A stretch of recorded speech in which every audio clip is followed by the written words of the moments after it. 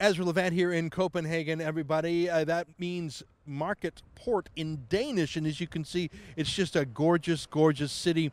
It's across the bridge from Malmo, Sweden, where we went again today.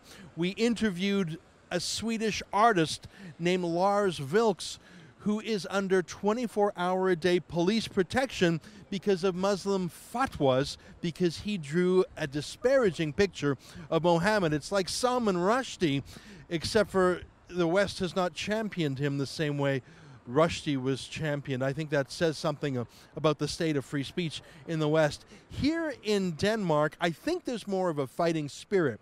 You might recall just over 10 years ago, a Danish newspaper called the Jyllandsposten published 12 cartoons of the Muslim prophet Mohammed, and that led to an enormous reaction by Muslim fundamentalists around the world, riots in as disparate places as Iran and Syria, and even hundreds of people killed in Nigeria. So Denmark has been a place to fight back against censorship, but it has also been a place of censorship, and we've talked to various people here who've been hit by their own version of Canada's human rights commissions. That's my brief update from Copenhagen. We had so many interviews, I can't even remember them all off the top of my head. When we're back in Canada next week, we will upload full shows, but I just wanted to give you a taste of what we're seeing here in this incredible port market city. For the Rebel Media, I'm Ezra Levant.